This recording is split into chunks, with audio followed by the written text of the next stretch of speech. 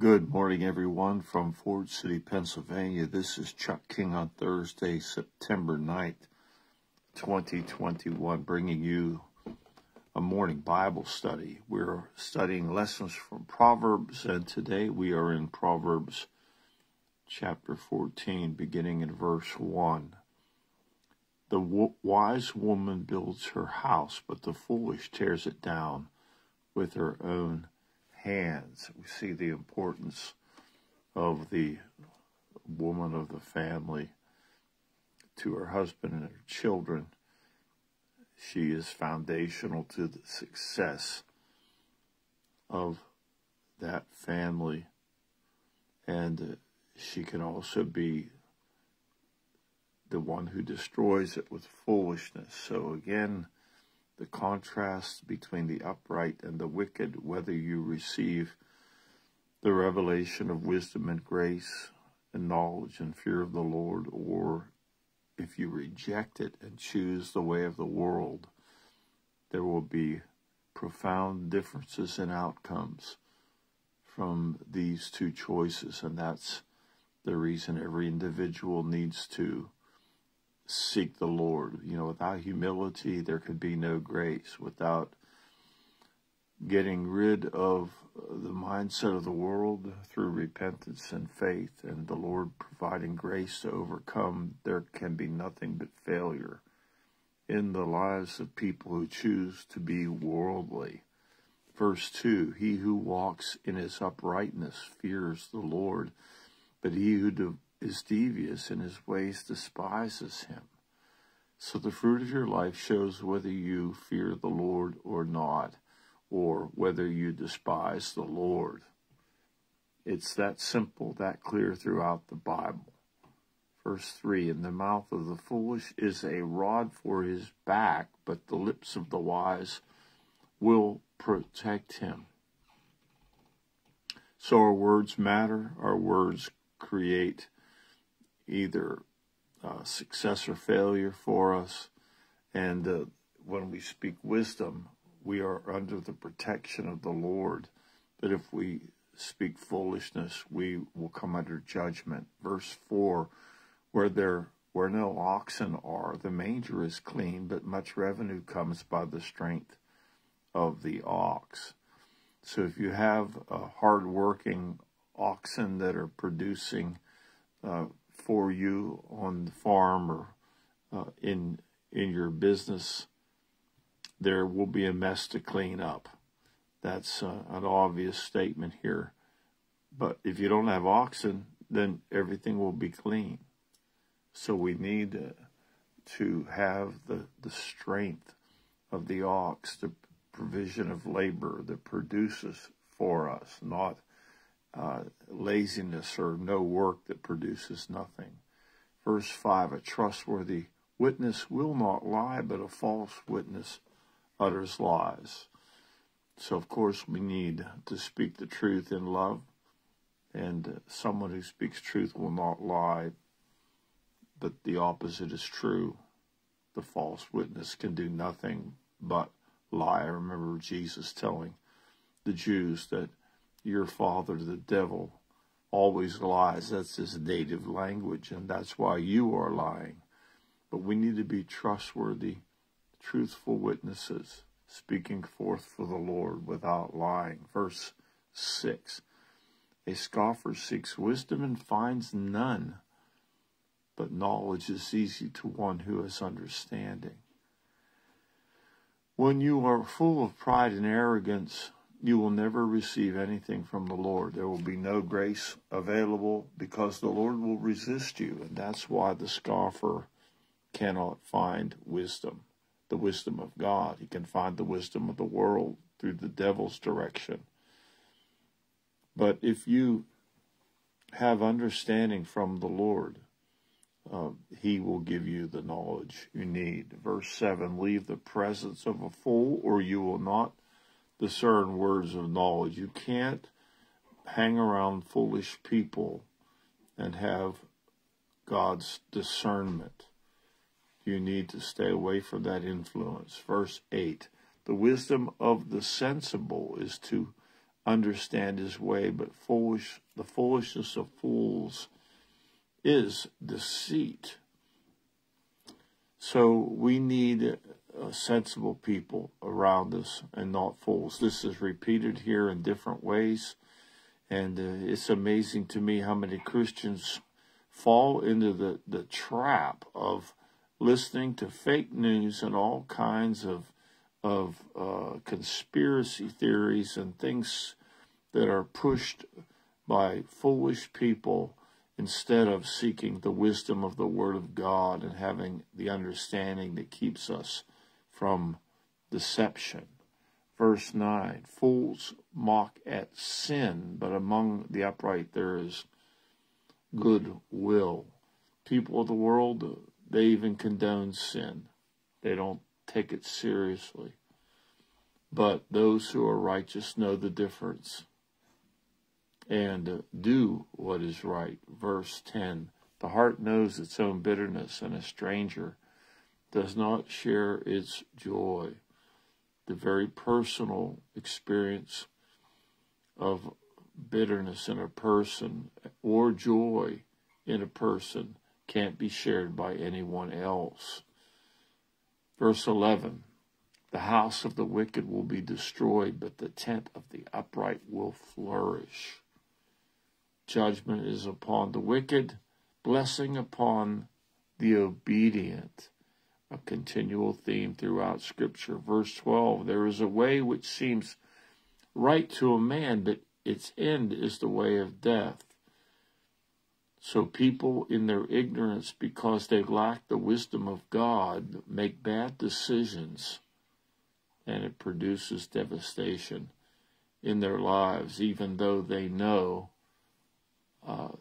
they don't know the right way. They make bad decisions because of they are misdirected by the wisdom of the world. It produces death in each person who pursues that direction. Verse 13, even in laughter the heart may be in pain, and the end of joy may be grief. So this is true in human experience. Pain in the heart can be concealed by laughter, but grief is very real, and everyone who's experienced grief knows the pain of grief in the heart. Verse 14, the backslider in heart will have his fill of his own ways, but a good man will be satisfied with his. Someone who strays from the Lord continues to encounter all kinds of problems because of bad choices. Remember, you always reap what you sow. But when you sow in righteousness, you will be satisfied without those ways of the world. Verse 15, the naive believes everything, but the sensible man considers his steps. Another exhortation to the people today that believe every fake news story that comes down the line, every conspiracy theory. Just can't believe everything you hear or everything you read. You've got to use discernment and the Word of God to sort it out. Verse 16, a wise man is cautious and turns away from evil, but a fool is arrogant and careless. The way you handle news, information, reveals whether you are wise or foolish. If you are full of pride and you're careless about the way you make decisions, it shows you are a fool. But if you're cautious and you avoid evil, you are a wise man. Verse 17, a quick-tempered man acts foolishly, and a man of evil devices is hated. So we have a word against having an anger problem, quick temper, make foolish decisions, act rashly, and you end up having a bad reputation. People hate that behavior. Verse 18, the naive inherit foolishness, but the sensible are crowned with knowledge. So we have again the difference between the naive and the sensible, or the foolish and the wise. It's very real in our culture. Verse 19, the evil will bow down before the good, and the wicked at the gates of the righteous. Word of God says that every knee will bow and every tongue confess that Jesus Christ is Lord. And that is a reality that everyone will face. All evil people will acknowledge the righteousness of Jesus Christ and his people. Verse 20, the poor is hated even by his neighbor, but those who love the rich are many. So this is commonly true, that poor people are despised or looked down upon, but rich people, in spite of all their faults, are looked up to. Verse 21, he who despises his neighbor sins, but happy is he who is gracious to the poor. So we shouldn't look down upon the poor, despise our poor neighbor, but we should be gracious to the poor, because we will be full of joy and peace for being gracious to the poor, but we will be sinning by despising our neighbor's needs. Verse 22, will they not go astray who devise evil, but kindness and truth will be to those who devise good.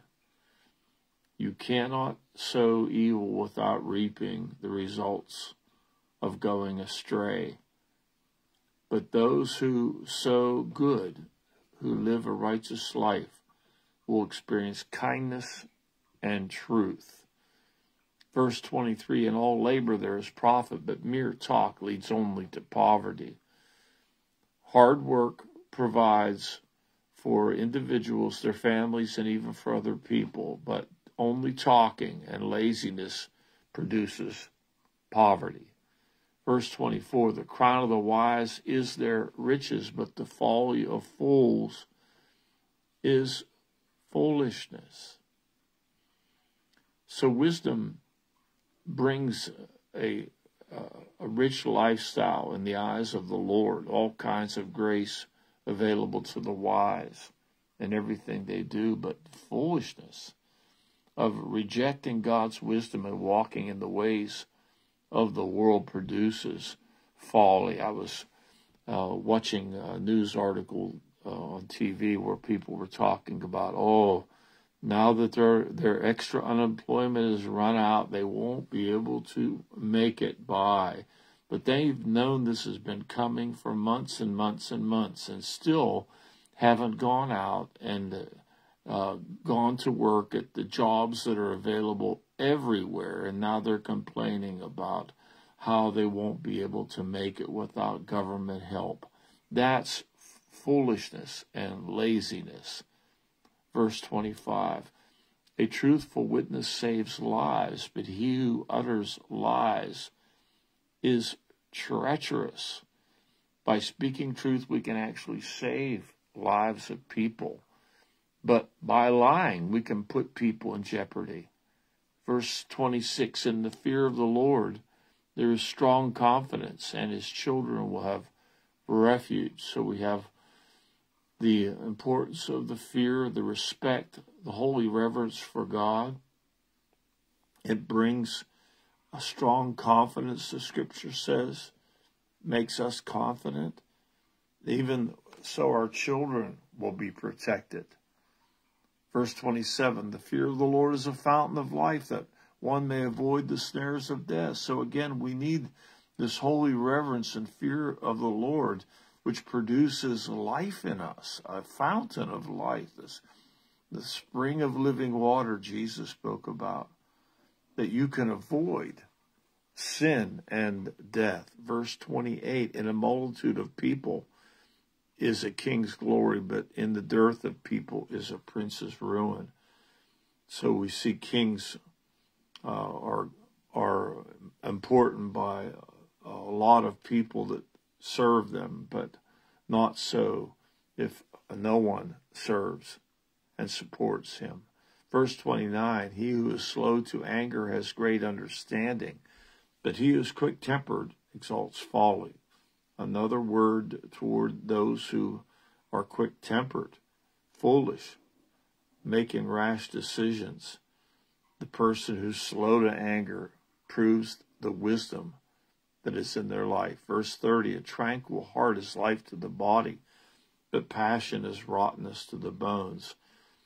The peace of God is so important. The innermost being of a person is their heart, our soul, our spirit. We need the peace of God that brings life to our physical bodies. Scripture teaches that. But when we are filled with anxiety, it is damaging. This says rottenness to the bones. Physical health will be damaged by the anxieties, the lack of peace in our lives. Verse 31, he who oppresses the poor taunts his maker, but he who is gracious to the needy honors him. Here's one of many references to God's desire that we minister and serve the poor. If we oppress the poor by ignoring their needs or even making it more difficult for them to live, we are actually mocking or taunting God. But when we are gracious, when we are generous with the needy, we honor the Lord. That's something we should always remember. Verse 32, the wicked is thrust down by his wrongdoing, but the righteous has a refuge when he dies. So the sin of man produces death in that person.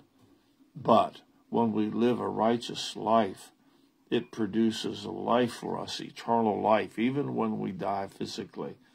Verse 33, wisdom rests in the heart of one who has understanding, but in the hearts of fools it is made known. So we have wisdom in those who have that revelation from God in their heart, in their soul, in their mind. But the opposite goes for fools when they don't have wisdom. That it's so easy to see that lack of wisdom is producing death in them. Verse 34, righteousness exalts a nation, but sin is a disgrace to any people. We hear that verse quoted many times because it's always true. When a nation serves the Lord and walks in the principles of the Word of God, it will be exalted because God exalts the humble, those who seek after him, gives them grace. But if that nation rejects the Lord and lives in sin, it's a disgrace, and that will be obvious. Final verse 35, the king's favor is toward a servant who acts wisely, but his anger is toward him who acts shamefully. So even a king will reward a wise servant, but will reject the behavior of the foolish and be angry with him. So over and over again in Proverbs 14, we have seen these instructions contrasting the upright and the wicked. And people need to wake up and realize that this teaching from the Word of God is for every person and will save them from the foolishness of choosing your own way and walking in rebellion toward God. Choose life. Choose the wisdom of God that is revealed in the Word of God. God bless you. We'll see you again tomorrow.